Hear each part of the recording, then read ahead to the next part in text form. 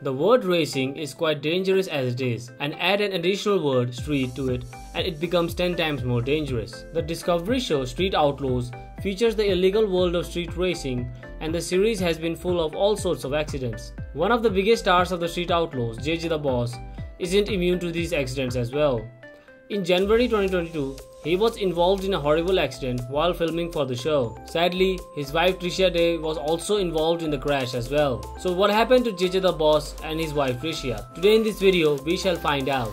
But before getting into it, make sure you are subscribed to our YouTube channel and hit the bell icon for all the latest updates. What happened to JJ the Boss? JJ aka Jonathan and his wife were filming as usual for this show Street Outlaws America's List when the accident happened.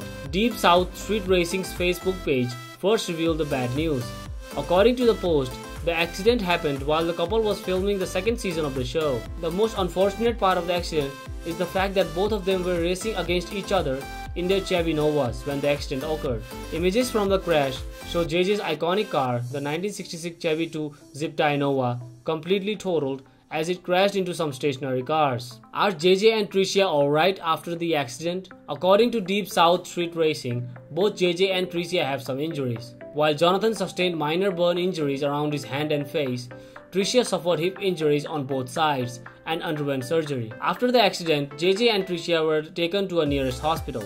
JJ shared a video online right from the hospital bed, in which he clearly depicts both him and his wife are full of spirit and can't wait to get back on the racing track. At the moment, both of them are out of danger.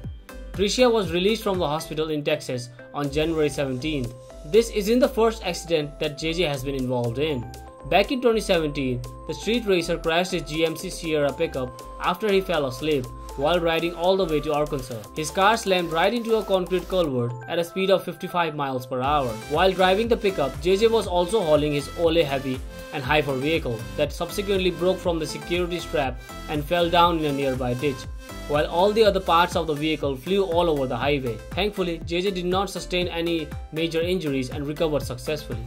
JJ and Tricia's married life. The racer pair has been married for a long time, though they have not revealed when they exchanged vows. From their marriage, they became a parent of 4 children, 3 daughters, Wada, Aubrey and Annalene, and a son named Jonathan Wayne Jr.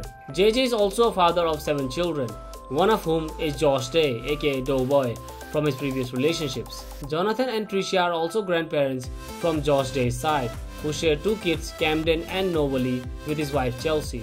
Who is JJ the Boss? He was born on August 10, 1973 in St. Joseph Hospital in Memphis. Belonging to the Caucasian ethnicity, JJ was raised in Memphis, Tennessee. He became intrigued in racing from a young age.